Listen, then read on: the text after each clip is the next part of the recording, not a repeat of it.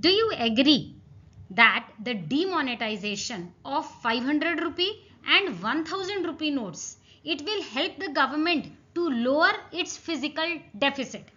So the question says that when the government is demonetization 500 and 1000 notes, will this process really help the government to lower its fiscal deficit?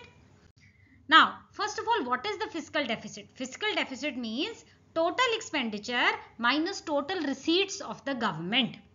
So the answer is yes, demonetization will definitely lower the fiscal deficit of the government.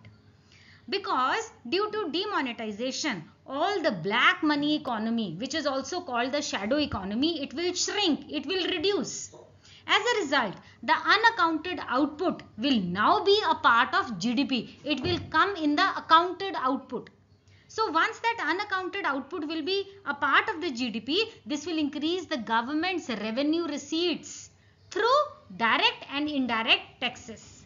As we know that fiscal deficit is total expenditure minus total receipts. Now the total receipts of the government will shoot up.